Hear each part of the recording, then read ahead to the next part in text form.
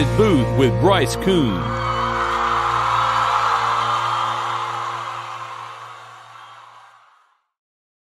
Hey, everybody, and welcome in to another Crowded Booth podcast. We're not live. You're watching this recorded over on YouTube. Zach McKinnell alongside me, Fly War Eagle, the Blue Bloods College Football Podcast. We're excited to have him in. Make sure to hit the subscribe button down there in the bottom right corner. Notify yourself as well. Hit the little notifications button so you know when we go live, when the new video drops as well.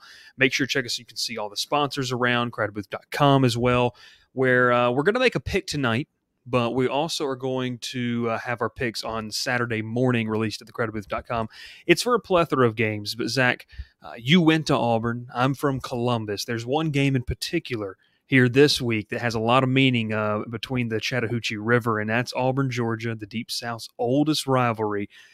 First off, to have this with what is expected to be an unreal crowd in Jordan-Hare, really, we'll say the first full capacity crowd in Jordan-Hare since 2019. I know they had a couple home games, but those were some cupcakes, and now they got the real deal coming in. Man, how excited are you to have one of the best rivalries in college sports kind of rekindled here this year? Oh man, it's going to be a different experience. I'm pretty sure they're doing one of the theme games too. I want to say it's the Blue Out, I believe, which is typically what we do for Georgia. I think the fans are going to come out in abundance. And plus, Auburn did a great job. We had Toomer's tip-off tonight where they put a big basketball court in Toomer's corner. Bruce Pearl brought out the football team tonight, and he was like, it's Georgia Hate Week, and everyone got just loud and crazy. And so I'm assuming that we're going to see the type of environment that we saw in 2017. The last time Georgia was a top 2 team, came in there with all the hype. Auburn was coming off just a few weeks ago, losing to LSU in Death Valley, where they were up 20-0. That was actually my senior year. And I'm going to be honest, that game, even above the 2017 Iron Bowl, was probably my favorite game that I ever experienced as a student. I mean, it was so loud, it like messed with your heartbeat almost. And I think that's the type of energy that you're going to see, at least in the first half this weekend at Jordan-Hare. Well, and two, I mean, obviously this is a game where students from Georgia can travel. It's going to be one of the shorter road trips for fans. And like we said, sprinkled in between Athens and Auburn, you have a ton of Auburn and Georgia fans, graduates, I know, especially for here in Columbus. That's been the talk all week. I mean, I've been out to eat for lunch. Ralph, my co-host on our live shows, was talking with us, and he said, man, I went out to eat the other day, and I was talking to tonight, and he said, I had like 4 or 5 people come up and like, we're talking, hey, you ready for the game this weekend? And like, it's just one of those things. This is a big time game. And Zach, I think it's interesting to see because it's a big time game. It's two ranked opponents. You have a team, like you said, in Georgia that comes in highly regarded. I mean, this defense is, I said that at the end of the season, if it goes the way Georgia fans want it to go, you could be talking about a defense that's in the same conversation as 07 LSU, 2011 Alabama, 2012 Alabama. That's how good this group is. But you have an Auburn team that they're number 18 in the country. They've looked really, really bad at times, and they've looked really, really good at times. And I know you've come on our live show and you've talked about it a little bit, but man, what is your overall synopsis of kind of the mood of Auburn? What do you think that if you had to say take the temperature of the locker room? A lot of times we go the temperature of the fan base, temperature of the locker room right now for Auburn, because like you said, it's hype, it's Georgia Hate Week. This is a very big game in the midst of a very tough SEC schedule they have. I really think it's the highest it's been in a long time, to be completely honest with you. I don't think if you're not an Auburn fan and you didn't grow up in the program, I mean, I grew up a fan. I went to school there. I've been to 2 of the Death Valley heartbreaks. I was there when Leonard Fournette carried the entire Auburn defense on his back all day long. I was there when we blew the 20-0 lead, and I know that feeling coming out of the stadium. I had the cigars on me. I was ready to celebrate that overcoming. The way they won last weekend was the biggest thing for me. It's not just that they broke the streak that was going on since 1999. I was 2 years old the last time that they won in Death Valley, just to show you how long ago it was. But it was that they overcame a 13-point deficit. They had a defensive, I guess, awakening in the second half where they absolutely shut down LSU, and they really shut down LSU since the first drive. I mean, Kayshon Boutte, let's just be honest, is a star in college football, and he was an X factor early, but for some reason LSU got away from that, and I don't know why, but I can only thank them for that. But The Auburn offense, though, as much turmoil as they face, Tank Bigsby, non-existent. Jarquez Hunter, non-existent till the last drive. The wide receivers dropping passes. The offensive line not playing well. For Bo Nix, the week after he got benched, the week that I would say 70% of the fan base wanted him to transfer to Jacksonville State. He carries this team to a win for the first time since '99 in Death Valley and does it in Johnny Manziel fashion. And for me, I think the team is rallied around Nix. I think the defense is getting healthy. For Owen Papo to be out last week and Auburn to do what they did against LSU's offense was extremely impressive. They get their emotional leader back in Papo. You know about how important he is to the Auburn defense. Zacoby McClain's only getting healthier. You know, TD Moultrie may be out this weekend, but we'll see. I heard it might have been a COVID issue, so we'll see. But overall, I think the confidence is growing in Derek Mason. The confidence is growing in Bo Nix. Now, the only question mark is Tank Bigsby, and if he just returns to full form this weekend, you're looking at an Auburn team that honestly right now probably believes they can beat anyone in the country after last week. That's a dangerous spot for Georgia. It's a dangerous place to play. The mystique of Jordan-Hare is definitely there. I was in the building in 2017 wearing the red and black, and man, that was a rude awakening for a team like this in Georgia that prided itself on the defensive side of the football. Now, I think this team's a little bit better defensively. They've got a better unit up front, but you talked a little bit about the run game for Auburn. Ralph said this. He believes that it might be one of the better running back rooms in the country that Auburn employs. And I don't think any of us would have said that beginning of the season because we didn't quite know what Jarquez Hunter was going to do. Obviously, you had Shivers, you had Bigsby, you know what you had there. But this running back room, how important is it going to be for the offensive line to establish the run early on, which is going to be very tough against a front seven. But to me, if you don't do it early on, that's not something, especially against an elite type of defense we're talking about Georgia, that you can just, eventually it'll happen. Because Georgia's shown, even against some inferior competition, it's never really worked out for the opposition. Yeah, I mean, all you have to do is watch what happened to Arkansas last week when Georgia made them one-dimensional. That secondary is too good for them to know you're going to have to throw the ball. One, they have the pass rushers. Let's just be honest. Jordan Davis running as fast as he does, as big as he is, that should be illegal. That should be illegal. They should make him wear ankle weights to slow him down a little bit. Nakobe Dean, I said, in your comments on Tuesday's show, I think Nakobe Dean solidified himself as the best linebacker in the country. I don't think there's a good argument. Maybe Sewell at Oregon, but he's a little bit banged up over there, and he's young as well. But Keely Ringo and these corners and De'Aaron Kendrick and Tyke Smith possibly coming back this weekend. Auburn's gonna have to run the ball. There's been rumors that Bigsby's banged up because the past 2 weeks, Georgia State and LSU, he has been it's probably his two worst performances of his career right now. So we got to see what he brings. Maybe Auburn was saving him for this week. Maybe, Jarquez was doing enough, but Jarquez is averaging 10 yards per carry and leading Auburn in rushing. If I would have told you in August that the freshman 3-star running back was going to be beating Tank Bigsby right now in yards and yards per carry, you probably would have been like, I'm never inviting you on my show again. You don't know what you're talking about. Or this team wouldn't just have one loss. Exactly. And then also Shivers is someone who a lot of people are like, well, he disappeared. Well, he's been hurt. And he made a huge impact down the stretch if you watch this Auburn offense coming out of the backfield. But for me, this running game is important, not only because you can't be one-dimensional, but you just have to, when you look at this Auburn offense and you rank your top 3 playmakers outside of Bo Nix, I think the top 3 are Bigsby, Hunter, and Shivers. I don't think you trust a wide receiver, maybe Colby Hudson, maybe John Shanker at tight end, but the running backs are the key to this Auburn team. For me, though, it's not that they're going to run the ball, it's how they run the ball. They have to be versatile in their attack. Georgia's too fast they're going to beat you to the edge. Nakobe Dean and those linebackers are too good sideline to sideline. You're going to have to try to out-physical Georgia, which is a tough task. It's way easier said than done, but also – my key to the game was to get them out in space and let them make plays in space because I think Bigsby, Hunter, and Shivers have the athleticism and the strength to make plays against almost anyone in the country. I'm talking about slip screens. I'm talking about get them out in the flats. get them on, just toss it out into space and let them go make a guy miss and make a play. Because right now, I don't trust the interior of the Auburn offensive line to dominate Georgia like we need. You just have to give your playmakers a chance, and that's all Mike Bobo has to do this weekend to get this Auburn offense going. Auburn has the athletes, in my opinion, to be a top-tier offense, not only in the SEC but in the country. But a lot of it comes on the shoulders of Bo Nix, the guy who delivers the ball to those running backs, to the receiver, to the tight end. I said on our live show a couple weeks ago, I said, someone in that offensive line, a wide receiver, has got to step up and really just say, if it's not going to be anyone else, I've got to take responsibility.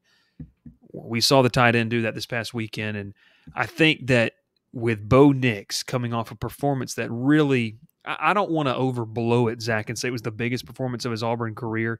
But with what was at stake this season, the program, and really just his future, I don't think it's out of the question to say that was the performance that might have staked claim of, is this the turning point? Is this where he finally turns the corner? And listen, we're in an age of college football where it's what have you done for me lately? And I get that. It's Bo Nix is talented. A lot of people remember his first ever game in Jerry's world against the Oregon Ducks. But that game in LSU, it showed, and to me it solidified of why they chose Nix, why they put him in there, and credit the coaching staff for sticking with him. But, man, all that to say, this is a different beast.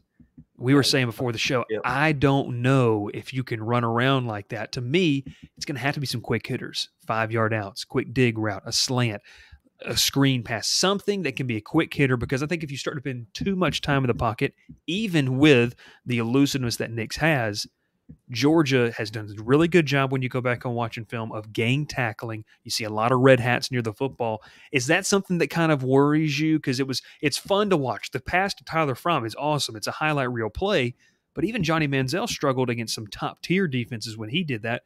And I don't think it's out of the question that Bo Nix is probably not as good as Johnny Manziel was in his college career. But does that worry you a little bit? If Nix has to do with that too much, it kind of turns into a backyard style of football game, which we saw last year in Athens did not go well for Auburn. Yeah, when you look at the Georgia defense, you can possibly count, 6, 7 guys that potentially could be first-round picks at minimum, it's deep, right? Yeah. Mm-hmm. And, that's not even including the backups who haven't played yet that, God forbid, they get a chance to go out there and shine. And, Georgia's doing this, missing arguably 3 or 4 of their top 10 players coming into the season. That's how scary this team really is. And their weakness was supposed to be the secondary, and Keely Ringo's allowed 1 catch. And on the other side, De'Aaron Kendrick's only allowing 30% of the passes toward his side to be caught. And that's without Tyke Smith, who was one of the Big 12 players of the year at safety at their nickel spot. That is the most ridiculous stat for Kirby Smart, is the fact of how he has consistently recruited at Georgia. And Kirby Smart's always given Auburn problems outside of the one game in 2017 where really and truly, as an Auburn fan, if it went for 3 plays going the opposite way, it wouldn't have been like that. You look at the flea flicker that went wrong that should have been a touchdown, the wide open drop pass in the first quarter, which Fromm hit the dude right in the chest and he dropped it for a touchdown. So let's pump the brakes. Kirby Smart has done well against this Auburn offense. But for me, Nakobe Dean's too good at linebacker. Tyndall's too good. Anderson off the edge. And Jordan Davis up the middle. I don't think Auburn's seen you can combine all the talent from every team Auburn's played. I don't think it combines to what they're going to see this weekend coming to the Plains. And for me, Nix under pressure is just a different quarterback. You've seen it time and time again, where if he's under pressure, he just turns into a different guy. He's only completing 35% of his passes when he's under pressure, and grades below a 55 in passing grade by Pro Football Focus when he's under pressure. And I just have a feeling, man, as much as it'd be great to say, let's just have the offensive line step up, the more likely scenario has to be Nix has to be better under pressure, because there's no way Georgia doesn't get 5, 6, 7 pressures just in the first half.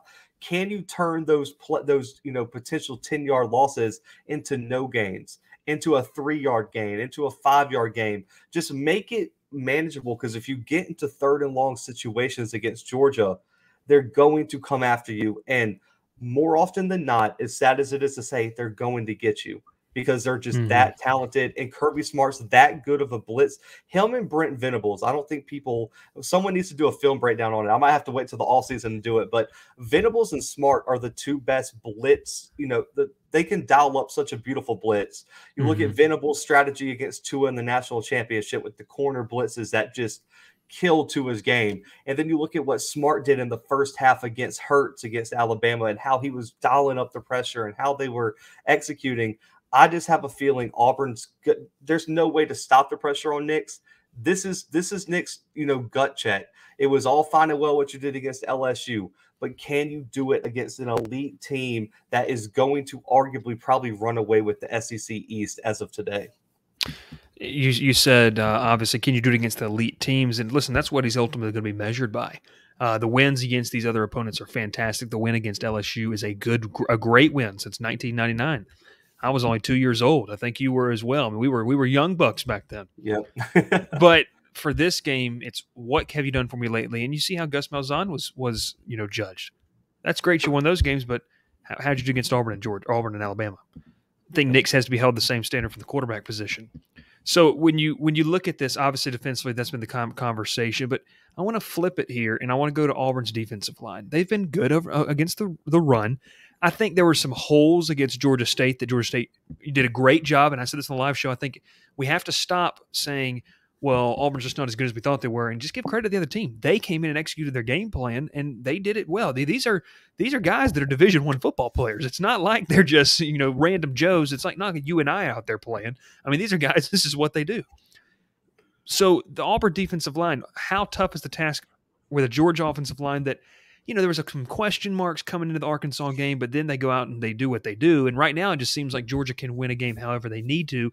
And Kirby Smart said this: elite teams can adapt to whatever they need to do. Georgia's shown that ability so far. If they need to go back and throw the ball 40 times, you feel like they can do that. Now maybe with Stetson Bennett, the JT Daniels conversation is another one for another time. But how does this Auburn defensive line stack up against a formidable rush that's 5 running backs deep? The offensive line is loaded with 5-star talent that has executed. I mean, what do you see when you look at that? For me, really and truly, I'll address the D-line, but for me, the biggest factor in the running game has been the linebackers for Auburn. Because if people don't remember, Papo was out of the Georgia State game, but then people seem to forgot that Zacoby McClain, All-American linebacker, was also out.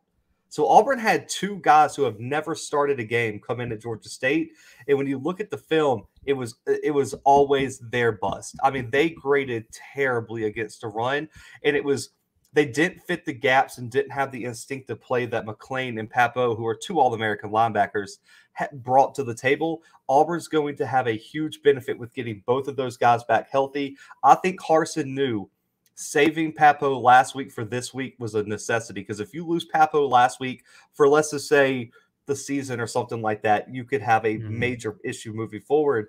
But the thing about the D-line is, they stopped the run against Penn State, and that's what everyone looks at, but Penn State hasn't been able to run the ball against anybody. I mean, they're averaging less than 100 yards rushing per game right now for the season for Penn State. They weren't able to run against Wisconsin. They weren't able to run against Villanova. So for me, that wasn't more about the Auburn D-line than it was, I just don't think Penn State runs the ball very well. Noah Cain hasn't lived up to the hype.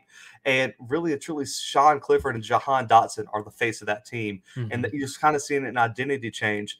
And then I'm not taking any stats away from Akron and Alabama State. Alabama State had a first-team all-SWAC running back that they held out of the game because they knew it was a money game and wanted to save them for conference play. That's the type of stuff you get when you play smaller teams. And Akron's, I'm sorry, I don't want to trash any program. They're atrocious. Go ahead. It's okay. They're atrocious. A team of me and you would maybe put up 20 against Akron. So I'm just going to leave it at that. So for me, the one time you got tested was Georgia State, who is a running football team with a very physical offensive line, even for a group of 5 team, and they ran it down your throat for 230 yards. And on top of that, LSU's averaging 60 yards rushing per game right now, man. So was it Auburn's D-line, or was it just LSU being atrocious at running the ball? And Max Johnson's averaging 300 yards a game. So are you going with Keyshawn Butte and Max Johnson, or are you going to try to run the ball with your group of running backs who are unproven. I believe Kisner is their leading rusher, and he's not even the starting running back still today. So that just shows you, and he has 100 rushing yards, and he's leading the team in rushing. I just previewed that game, so that's why I know that stat off the top of my head. But for me, Auburn's D-line, the pass rush is going to be way more important because on top, I think the linebackers will hold down the run game, but can you get pressure on Stetson Bennett? I was hoping, you know, as a college football fan, I was hoping Daniels came back. As an Auburn fan, very glad he's not in the game because he's a much bigger test than Stetson Bennett. But last year, people forget Stetson Bennett picked Auburn apart last season in Athens, but they weren't able to get any pressure. Auburn had 0 pass rush last year, and I don't believe they had a sack last season. They have to get to the quarterback. Tony Fair and Marcus Harris, 2 transfers, Harris from Kansas, Fair from UAB, have been really great additions to that offensive line. Also, Marquise Burks has been playing well. Colby Wooden on the edge has been playing well. Moultrie's a big loss. We'll see about him. But if those guys can get pressure to Bennett, he becomes a different quarterback. And so that's where I think they're going to have to eat. But, man, when you look at this Bulldogs offensive line, 3 sacks, 1 quarterback hit, and only 15 pressures through 5 weeks. And they have faced 2 top 10 teams already. Yeah. And they face what's arguably and I know Clemson's not what they thought offensively, but Clemson to me defensively is still one of the top defenses in the country. Obviously, they've lost a couple guys, but like you said, I mean, when you face competition like that, Zach, I mean, the numbers don't lie in that realm. I think Georgia does a good job, and I think Todd Monken is starting. And obviously, they're a little bit hindered, and this is nothing against Stetson Bennett. I could probably name 20 teams across the country that wish Stetson Bennett was starting for them. He's a talented guy. He's a veteran. He knows what to do with the football, and also he knows his game. He doesn't go out there and try to be the selfish guy that's going to say, well, I need the numbers. He does what's best for the team. But like I said, I think JT Daniels takes this offense to another level that they're going to need against an Alabama or someone else in the country. But this game right here, before I get into prediction, I'll ask you this, and you can go into the prediction off of this right here. Is it enough if Georgia comes in? Can they just lean on this defensive line and wear them down? Because I kind of think this game could be close in the first half, but I think the depth of Georgia, I mean, when you see Zamir White come out and now Kenny McIntosh comes in, Kendall Milton's going to be healthy for this game. I mean, as a defense, you're just like, holy cow, and you start to see the defensive line hands on the hips. I mean, is that something that realistically could happen this game? Georgia could just wear them down on that front 7? You know, I had a lot of pushback on our preview episode because, you know, our guys over at Flower Eagle retweeted my video. So shout out to MK and Andrew for that. But I was like, y'all didn't want to retweet that one. I didn't. That wasn't the video y'all needed to put out there for me. But I got a lot of pushback. But I see this going exactly like the Arkansas game because I see Auburn and Arkansas. They're not perfect matches. They're similar teams.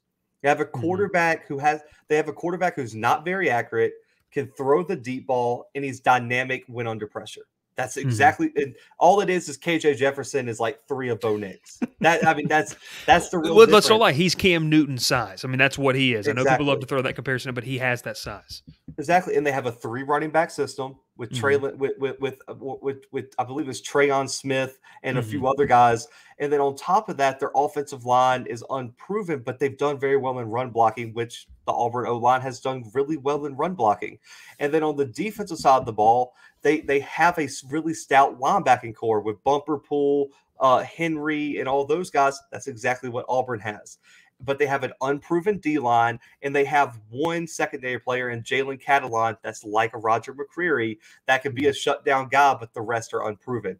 It is the exact matchup we saw last week, in my opinion, and I think it's going to go down exactly the same. In my preview, I said Zamir White, Kendall Milton, James Cook, Kenny McIntosh, and probably the other 5 stars they got growing somewhere in the back, closet. They're just going to get carry after carry after carry. And the underrated guy for me is James Cook. I think he is the most overlooked running back in that backfield. So I had a friend, he's not a college football guy really. He called me last week and he said, that guy runs just like Dalvin Cook. I was like, yeah, I bet he does because he's related to Dalvin. His older brother. That's his brother. Like, of course he runs. He was like, Georgia's 3rd string running back is Dalvin Cook's brother. I was like, that's how good Georgia is. Yeah. And Auburn's D-line, they're going to have to be put to the test. I mean, what I imagine happening is if Georgia can have Stetson Bennett throw less than 20 passes, Kirby Smart will give the offensive game plan an A+. Hmm. They're going to try to run the ball 40 to 50 times right down Auburn's throat. They're going to try to win the time of possession battle, and they're going to Stetson Bennett's going to go to the locker room and they're going to ask if he played this week. That's what Kirby Smart wants to do.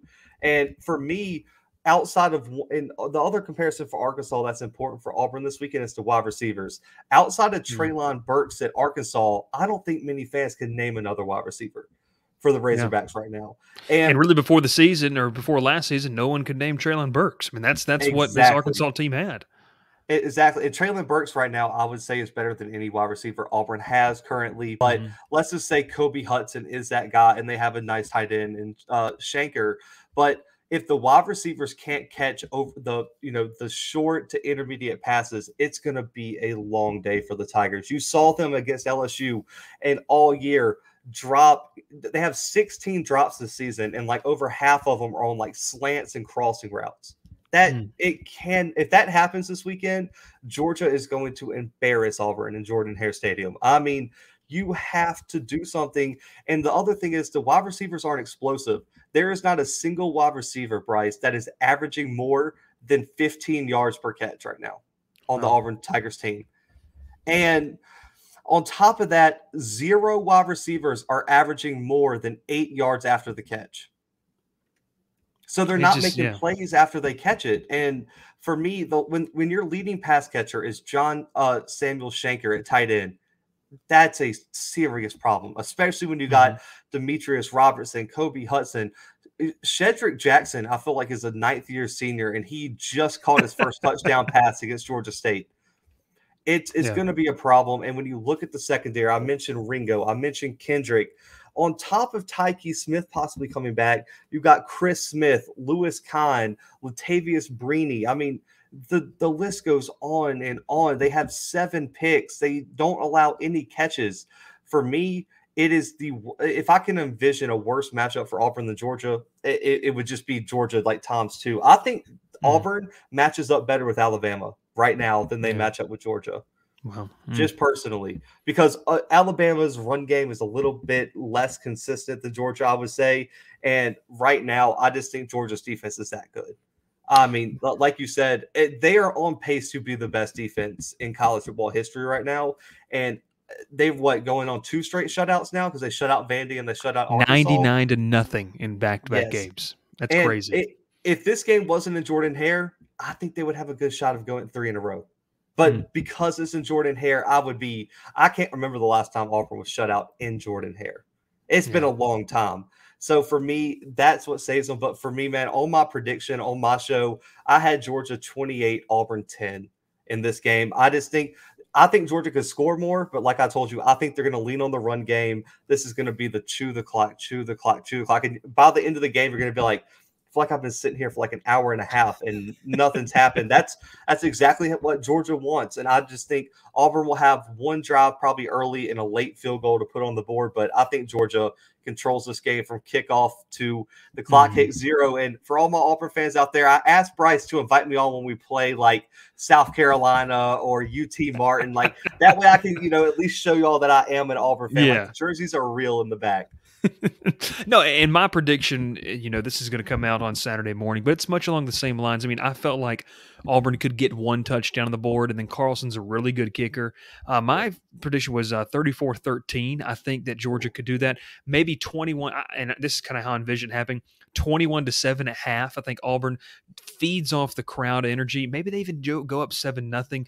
But it's really a game where you never feel like the game's quite in Auburn's favor. There's a fleeting moment where it's like, oh, is this going to be happening? And then quickly, much like a team in Alabama's done in recent years, Georgia takes that control back. 21-7.5, they add 10 more. And then I think a couple late field goals from Carlson, because I do think Carlson is a guy that, man, he's a heck of a kicker. I mean, obviously his brother is very good, Daniel, but he's very good. Tell us where you can find us or where you can find you. They know people where to find us. They're watching right now. Where can they find you, your coverage? Obviously, Fly War Eagle as well. I mean, this is a game that has been well documented over there, Deep South's oldest rivalry. But, man, where can they find Blue Bloods and everything about you? Yeah, man, you can find us on YouTube. Just type in the Blue Bloods with the first search, or if you want the URL, it's like youtube.com Backscore C, Backscore the Blue Bloods. You can find us on there, man. Release 2-3 episodes a day, previews all week, and daily content other than Saturday, because I know y'all are watching the games. Y'all don't want to watch this face over the games, but man, appreciate it. And we're on Twitter, Instagram, Facebook, all podcast streaming platforms, and it's just flywareeagle.com. Shout out to MK, shout out to Andrew over there, man. Great content from Fly War Eagle, man, and I love working with them. So shout out to them. It's awesome indeed. Make sure to follow those as well. Make sure to follow us as well. Hit the subscribe button down there at the bottom of the page. Hit the notifications as well so you know when we go live. We're live Mondays and Wednesdays, 8 p.m. Eastern. And I'll say 7 p.m. Central for the people across the Chattahoochee as well. And then if you're a Georgia Tech fan, you just stumbled upon this because you're like, hey, I wanted to kind of like what this guy says. Not many people say that, but maybe you did. Tuesday nights, obviously, 7:30, we got Swarm Talk where we talk about the Jackets, and they got a big game coming up this weekend. I appreciate it, Zach. It's fun as always. Absolutely, Go ahead and, man, it's a great weekend in college football. To recap it, we both have Georgia winning, and I think we both had them covering the spread as well. So it's something I think it was set at 15.5. It's kind of lines moved, actually. But, man, it's a fun time to be an SEC football fan because this is about as good as it gets. One of the best rivalries in college football. We thank you for watching. Make sure to tune in next time. This has been your Game of the Week preview. Pile in here and make yourself feel at home. The crowded booth is coming on.